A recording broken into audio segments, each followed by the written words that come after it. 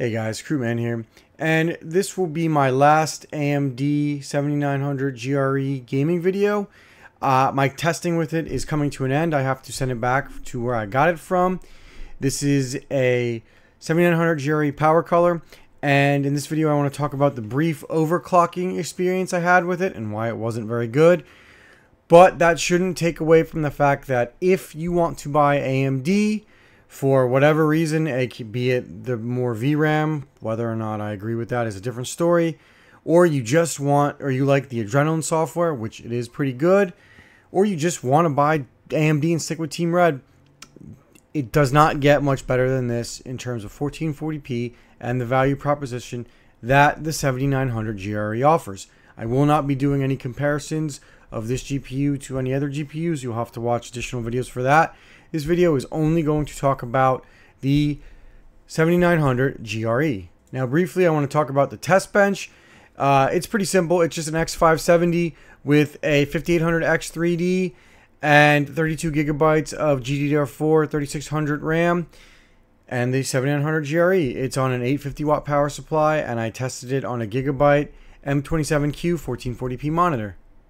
I will have links to all of those below if you want them. It will be affiliate links, so they will help the channel. Okay, so the overclocking guide I used was from Ancient Gameplays. I'll put a link down below and at the end of this video, and I recommend you give him a sub. I was going to do an overclocking video, but there's not much really to say about this GPU, and I didn't have the best experience overclocking it, and frankly, this is a really good video, so why try to top it? So make sure you give Ancient Gameplays a follow and check his video if you want to overclock. Now, the one thing I will say is that my 7900 GRE that I was playing with did not like when I pushed the memory too high. It kept crashing on Cyberpunk 2077, so I kind of had to lower the memory and raise the voltage a little bit. But that does not mean that his settings will not work for you, as Silicon Lottery is a thing and I could have just gotten a terrible GPU. So to see the unoverclocked settings of Cyberpunk 2077, you can see what I used. You can see the settings. Essentially, it's just RT medium, everything else is high. And I got 34, 35-ish FPS in the benchmark. And I got about 40 to 45, sometimes 50-ish FPS while playing. Now, this is the overclock settings for Cyberpunk 2077. Now, I will say that this was the game that I saw the best performance increase. Everything is essentially the same in the settings, and I got about 37, 38 FPS on the benchmark, but when I was playing the game, I was getting about 55-ish, sometimes 57, which was really good because it was actually hitting a little bit close to 60 FPS mark, so I was very impressed with that. Now, I did get a crash every once in a while, so there was that, and but I didn't play it as heavily as I did on overclocked, because I'm not sure if I would keep it with the overclock, because like I said, I crashed about twice and it was kind of annoying. But you know, maybe I could have tweaked the overclock a little more, but again, I just kind of wanted to see what it could do. So overall, I think I would probably play with this with probably like a lot weaker overclock settings, where I was only getting maybe like 5 to 6% gain. But at that point, is it really worth it? I don't really think so, for being honest. I would just probably play it out of the box the way it is, as I did play it for about 1 to 2 hours unoverclocked on those settings that I had just shown you right here, and I didn't have any issues, and it was quite an enjoyable experience. The next game I tried was Helldivers 2. So the one thing I do want to say about Helldivers 2 is when you are playing in, like, there's no benchmark, right? So you can only compare in-game settings. So I tried to find instances where I was playing with 3 or 4 other people in a very, very busy environment on a higher difficulty when there would be more enemies present. So this isn't perfect, but it kind of gives you an idea. So I got about 101 FPS in this busy-ish area, right? And I tried to get a comparison with the overclocks, but honestly, as I played with the overclocks, they felt like they didn't do anything. Like, I honestly did not see a boost, which it's funny because Helldivers kind of feels a little bit different than other games. Like, I don't know how to really explain it other than like your FPS number won't be as high on a lot of games if you have settings pretty high, but it plays pretty well. But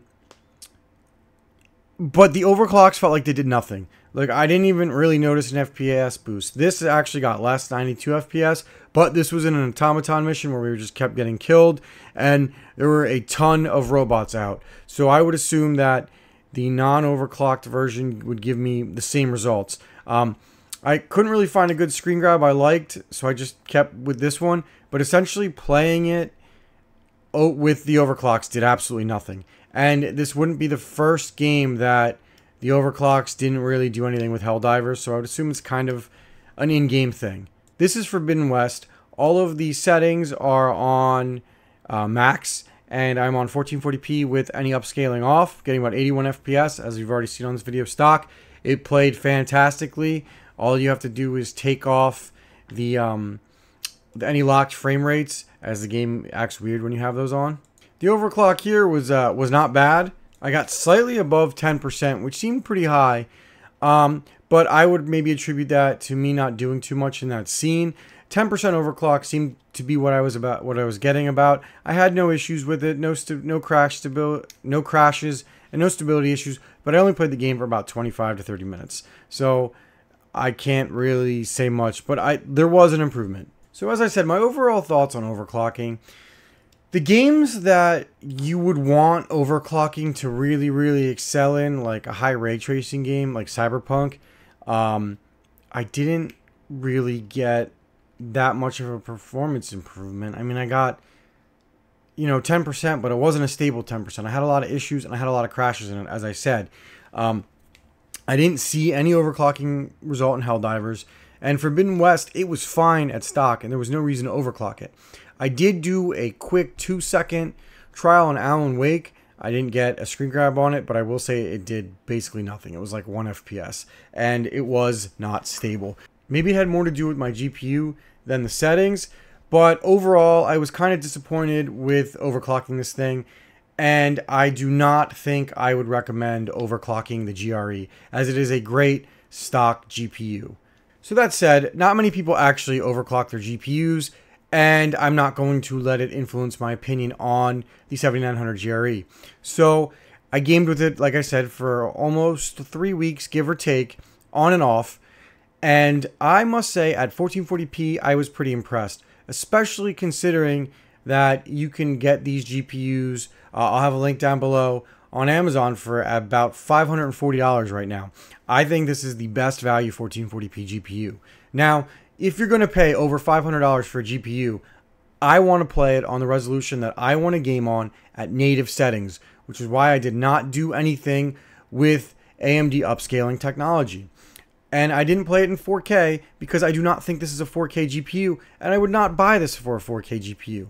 If you are buying this thinking you're going to upgrade to a 4K monitor down the road, deal with it then, assuming you even do it. I think you will be quite happy with this GPU at native resolution in 1440p. On all the games I played, from heavy ray tracing like Cyberpunk 2077 and Alan Wake, which I will say I did start to see the limitations of ray tracing, but I think if you're willing to dial the settings down a tiny bit, it is very much playable.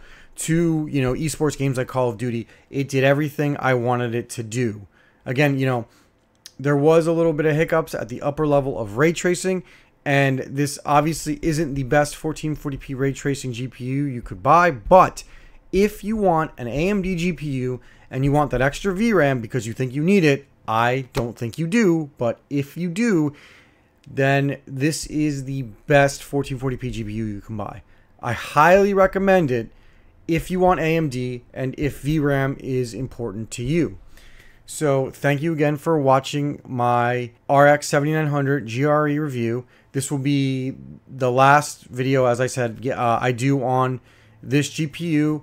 I will cover it in a suite of 1440p GPUs coming down in the future. So stay tuned for that video, and please like and subscribe for more AMD and NVIDIA GPU content. And like I said, I wouldn't overclock this thing, but I think it is a fantastic GPU to play with at 1440p if you just use the stock settings. So thanks again for watching. Please hit that sub button and leave a comment down below on what you think about this GPU. Croup Man